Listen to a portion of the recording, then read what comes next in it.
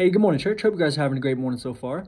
So we are studying through the book of Amos. We are going through the minor prophets of the Old Testament, and we are now into the book of Amos. So we are in Amos chapter 3 today, and right now, so Amos is a minor prophet, obviously, and right now in the land of Israel and Judah, there is great prosperity everywhere.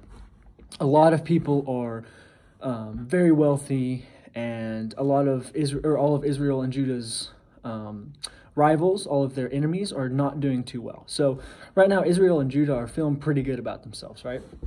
And so what do you think they do? What they always do, and they turn away from God. They start being happy that they're rich and doing all these things. So obviously, as we go through this, you've read a little bit of the judgment. God is going to punish them. So when we get into chapter 3, it's really split into two sections. The first half is talking about the why, and the second half is talking about the what. So if we jump right into verse 1, it says, "Listen to this message that the Lord has spoken against you." So first of all, let's stop right there. That's terrifying. Listen to this message that the Lord has spoken against you, Israelites. The God who's created everything, has spoken this against you. That's just terrifying. Like, I can't imagine being in a situation where God speaks against you, against the entire clans that are brought from the land of Egypt. So every single person, no exceptions, no exemptions, every single person that came from Egypt, every single Israelite that came from Egypt, God has spoken this against them. And that is just terrifying to me. So if we jump right in, you see the first few verses about giving examples. So verse 2 says, "I have known only you out of all the clans of the earth, therefore I will punish you for all your iniquities." So starting in verse 3, you start to see the examples. Can two walk together without agreeing to meet? Does a lion roar in the forest when it has no prey? Does a young lion growl from its lair unless it has captured something? Does a bird land in a trap on the ground if there is no bait for it? Does a trap spring from the ground when it has caught nothing? If a ram's horn is blown in a city, aren't people afraid? If a disaster occurs in a city, hasn't the Lord done it? Indeed, the Lord God does nothing without revealing his counsel to his servants, the prophets. A lion has roared, who will not fear? The Lord God has spoken, who will not prophesy?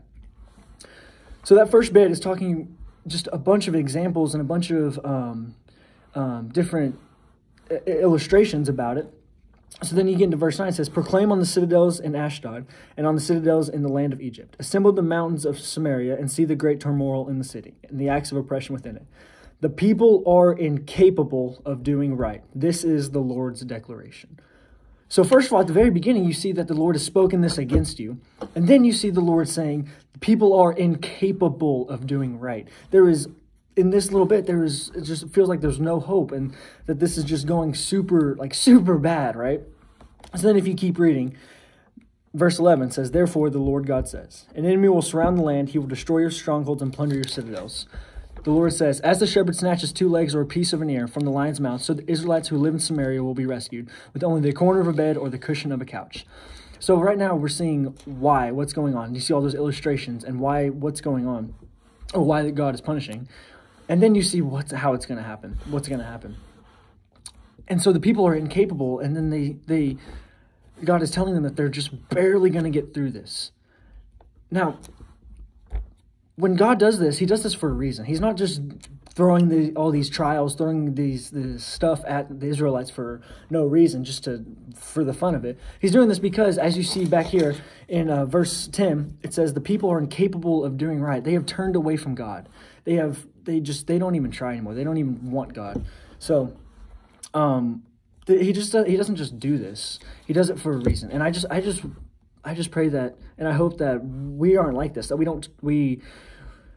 when we're down in the blues, we're thanking God and we're asking him to bring us out of it. But then when he blesses us and gets us to be prosperous like this, I just pray that we don't turn away. And I just want you guys to think about it this way and to look at your life, and no matter where you're at in life, you should be able to praise God and turn it all back to him. If you're in the bad or if you're in the good, really prosperous. So hope you guys have a great rest of your day. God bless.